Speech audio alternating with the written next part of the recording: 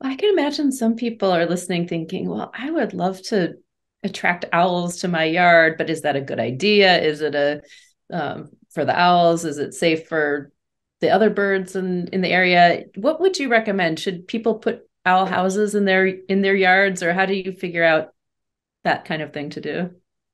I think it's a wonderful thing. As I said, I put up an owl box in my own yard, and the other thing that I've tried to do is to keep my yard as native, full of native plants as possible. And I don't mow my lawn, which means that it's good habitat for lots of things, including little rodents, probably.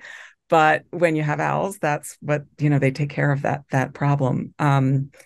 They're I think they're a wonderful bird to have around. And, it's part, they're not going to decimate the bird population. They eat lots of little birds, but they eat lots of rodents. And they're, it's just part of the sort of natural chain of things, to have these birds, birds of prey, in a habitat. What's different about a bird box from an owl box, and how do you make one? Well, the owl box has a much bigger hole. Owls are really big birds, most of them. Although pygmy owls, elf owls, those are little tiny birds. They're mostly forest owls, so you're unlikely to get those around here. Some maybe if you live in Arizona.